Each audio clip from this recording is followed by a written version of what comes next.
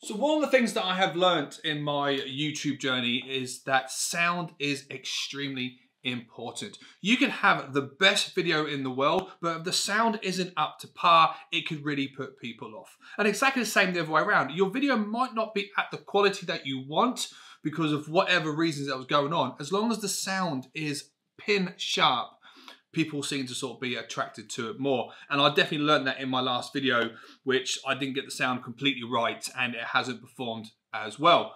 But in that video, I was in fact given the DEITY V-MIC D4, the little shotgun mic, and I thought in this video, we will give it an unbox, have a look, and give it a test run. So, grab yourself a coffee and yeah, enjoy the video.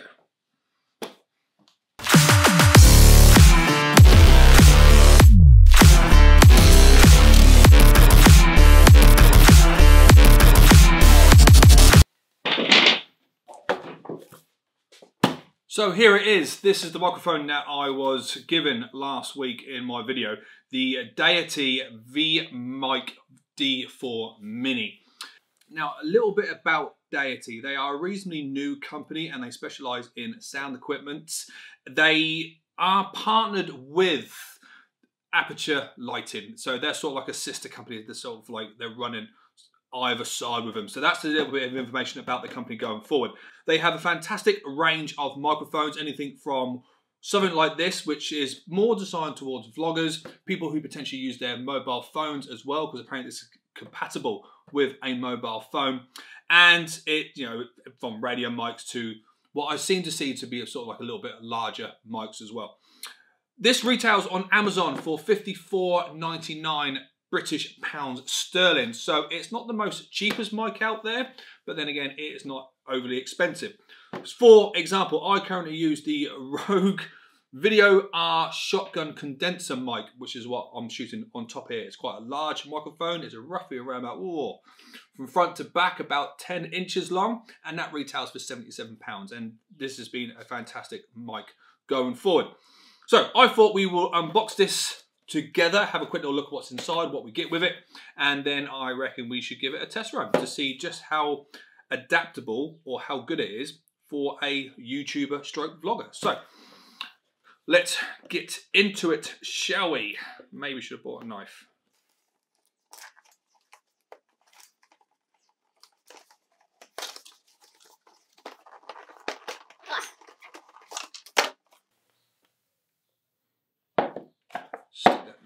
There we go. Some information cards, stickers and stuff. So straight off the bat, it's actually a lot smaller than the microphone that I use already. That's probably like the difference in size.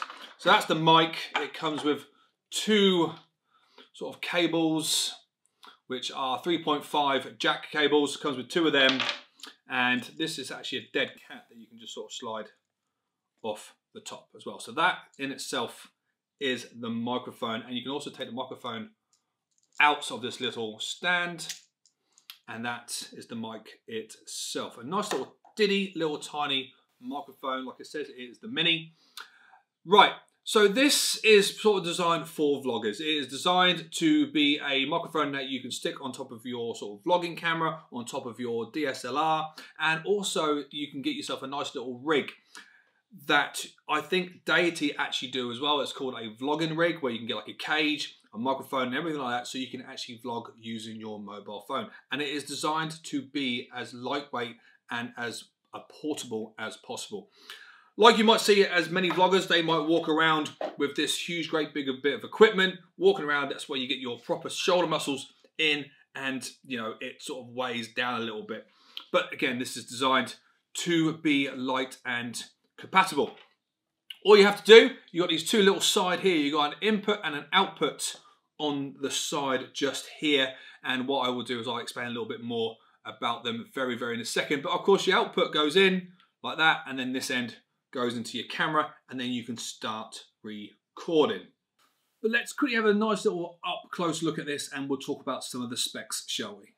So the V-MIC D4 Mini lets you capture great audio without the need for bulky audio gear. Just plug it in and your camera's microphone input and you're ready to go.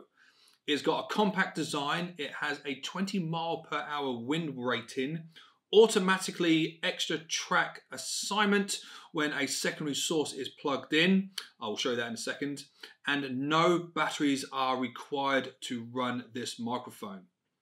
So the battery side of it I find very, very interesting and extremely convenient. My current microphone requires a battery and I have to remember to turn the microphone on every time I want to record. And trust me, on occasions I have sat here and I've recorded an entire video and I have forgotten to turn on the microphone. It has now almost become second nature that I have to double check to make sure my microphone's on. Even in fact, a couple of videos ago, I had to ask someone behind the camera to make sure a little green light was sort of flashing behind the camera to make sure the microphone was on. This, on the other hand, does not require any battery whatsoever. It runs off the power that comes through the cable from your camera. So it's simply, you plug it into your camera, and you don't need to sort of worry about turning it on or making sure the power source is correct or anything like that. And exactly the same from your phone. You plug it into your phone and the power that it sort of takes from your phone will power the microphone itself. It comes with a nice little bracket, so when you are on top of the hot shoe on your camera, it won't sit there and bounce about and you get that horrible sort of like clicking noise, which sometimes you can get with microphones if it's sort of like solid. You see a bit of a rattle going through, and of course it comes with the dead cat also to sort of try to get rid of the wind. Now, with that second output, this is, again, very, very interesting to do. So when you've got your output plugged in the back hole just there, you'll see at the front, we have another input, which means you can actually put a second microphone, either a sort of another lead that goes into it, or if you're having an interview or you're talking with somebody else and they've got a radio mic, you can plug their radio mic into this microphone and it will, again, record all of that sound going through the same system, going through the same sort of like audio into your camera, so that way you can pick up both ways. So as a vlogger, it looks brilliant. It looks fantastic. It is lightweight. It is going to be very interesting to see what it looks like on top of the camera. And if you are sort of out and about, which I'm sort of like now finding is the more that I do these sort of like going out, trying to talk to cameras, that sometimes I have the sort of very bad habit of looking away from my camera while I am talking, and you don't really pick up the sound. This microphone might sort of like cut that out, because if I do eventually want to invest in a radio mic, I can plug that into this so I can still get the sort of ambiance sound, but you can also still get the audio coming from me as well. But the real test is, what does it sound like on top of the camera? So let's unplug the Rode and we'll plug this little fella in, shall we? Let's do it.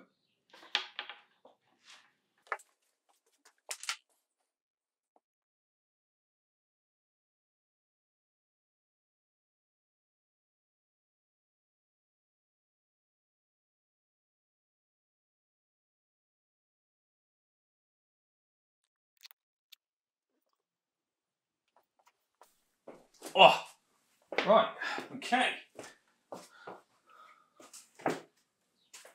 So there we go.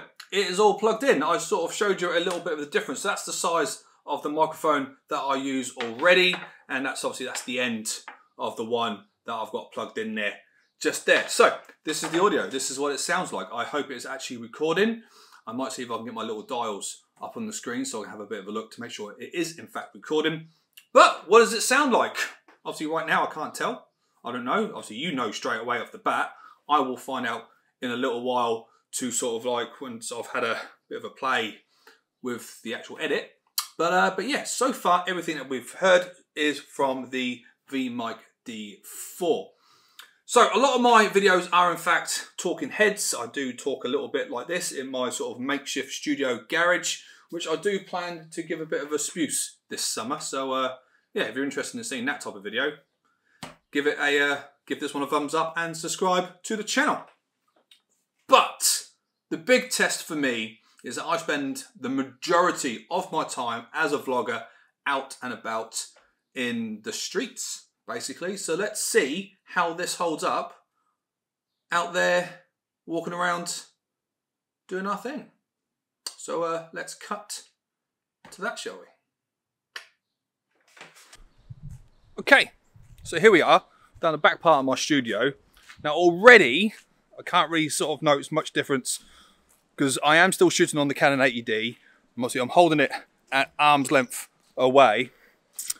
Weight difference compared to the old microphone, it's not much different, really. Like, the microphone doesn't weigh a lot. Obviously there must be a small amount of difference because obviously it's a smaller microphone, it's a more lightweight microphone. So it's, but I can't notice it because the camera is in fact quite heavy itself. So we're walking just up towards the main road because I want to see if I can get some sort of ambiance sound of the road itself. Now, the original plan was for me to maybe go out into London and do a small little walk around, part of a vlog, part of another bigger camera. But as you can see, the streets around me, it's been quite wet today. Now, the wind's not actually up that high. I currently don't have the black cat, or the dead cat, sorry, on it. It's in my pocket just here. Let's just sort out how bright this is, shall we? There we go. But I will put that on a very second to see if it does in fact affect the sound in some sort of matter. But yeah, this is how I would generally use the microphone going forward while I'm out in the city. I'll be surrounded by cars and people, and yeah, this is sort of like in the field test for this particular microphone.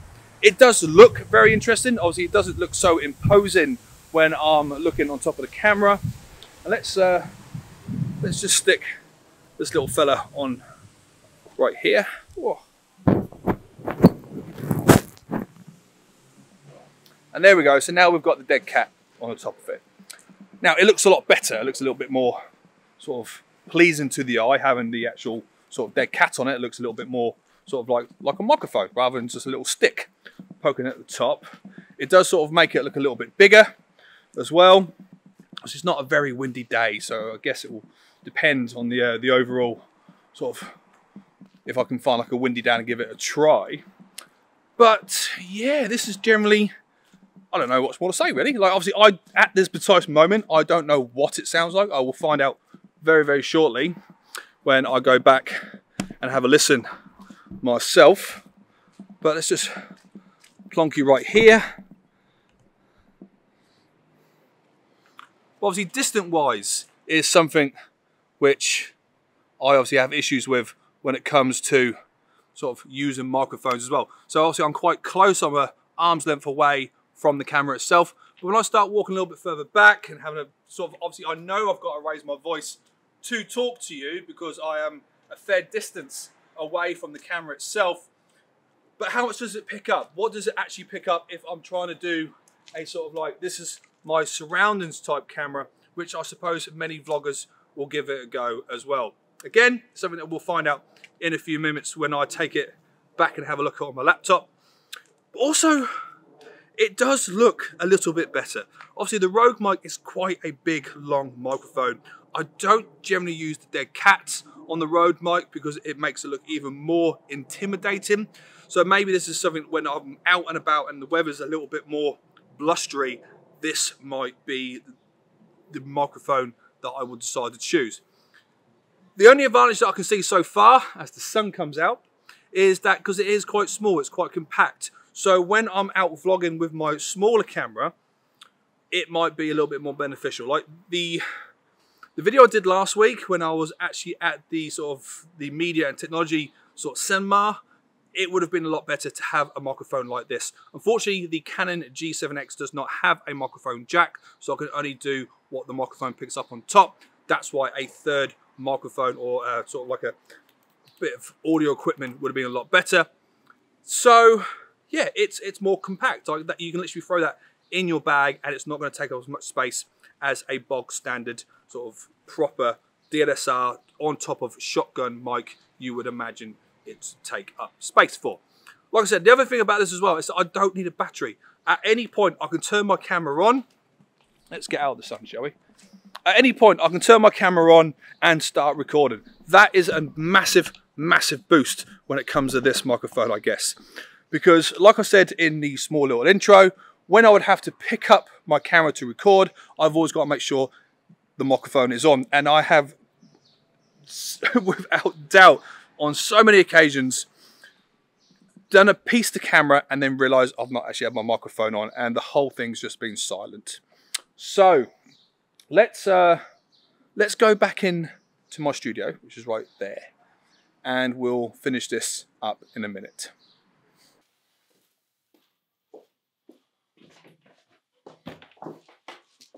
Okay, so I've actually gone away and listened to the footage that I've just recorded just now on the laptop, and it has come out really, really nice. It is clear, it's crisp. There is a slight difference. I don't know if you can hear it, but I did have a bit of a, like with my earphones in, from when I put the dead cat on the top. And yeah, it's a suitable microphone. I can't fault it. I think for like essentially £55, it is a great deal, especially if you are starting out in vlogging. And if you are going to buy like a small compact camera, a nice little vlogging camera like a Sony or a Canon, anything like that, and get yourself a nice little rig to sort of plug this on. Also, if you vlog on your phone and you just want to up your standards a little bit by bringing better audio, this could definitely help. Of course, you can buy some adapters that you can plug this, which can go into your iPhones or into sort of like what, your Androids, I guess.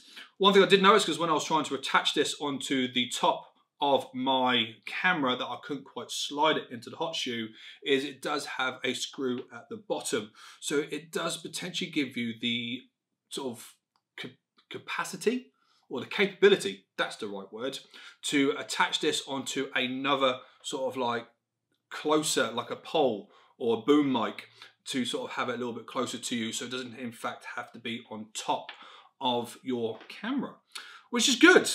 Which is good, means they're full of everything.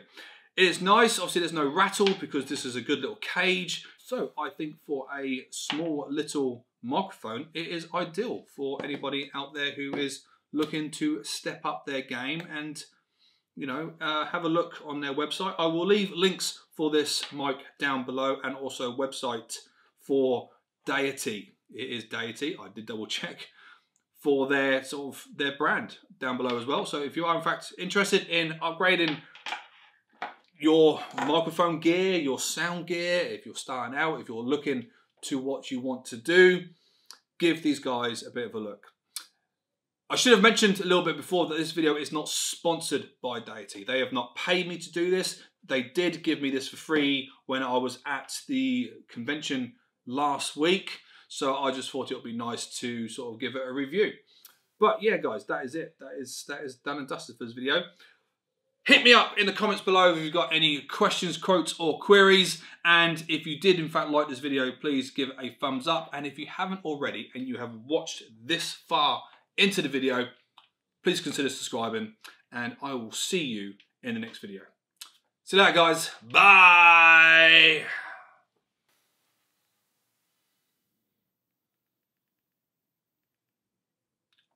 Dead cat is a really strange name for one of these.